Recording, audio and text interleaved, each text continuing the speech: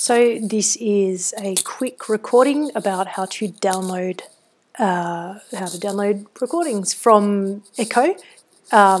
This applies to Sydney Uni, and I'm recording in May 2017.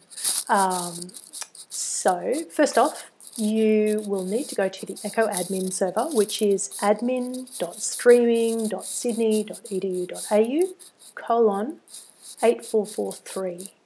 And that should get you to this login page. I'm going to log in.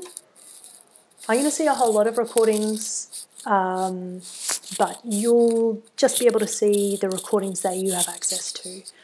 Okay, so in this case, I'm just going to do a quick search for a unit that I think should have some recordings. Let's find this one. I'm going to search for MHST 6903. Let's find some. Here we go. Okay, yeah. Helena, this one is for you.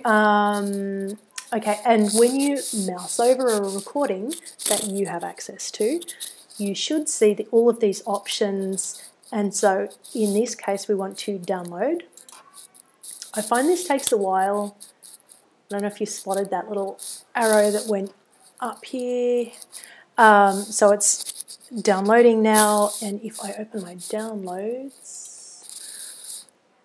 which is here. Okay, so here is my download.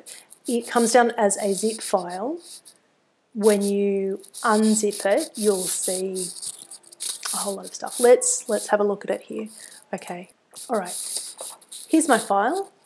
It's named after the unit, and it ends in zip. I'm going to double click. We're going to expand it out.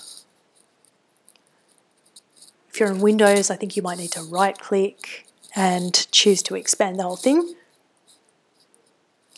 Okay, and I'm going to go into that folder just to show you the sort of thing we get. So if you want, you can just open that HTML page. So it'll open in your web browser and you can watch the video straight from there. So if you're saving this as your own record, it's fine to just save the zip files, expand them if and when you want them. If you want to kind of work with the recordings at all, you need to go into this folder. There's a few different formats here. I usually like to work with the M4V for the video, or the MP3 if you just want the audio. And usually I'll just, if I'm working with them myself, I'll just rename them after. So this is the particular recording from yesterday. So I would pick up that name and drop it in there. Anyway, I'm getting a little bit technical here, perhaps. You get the idea. I'm not used to making videos for YouTube yet. Anyway, that will do for now. Thanks for listening.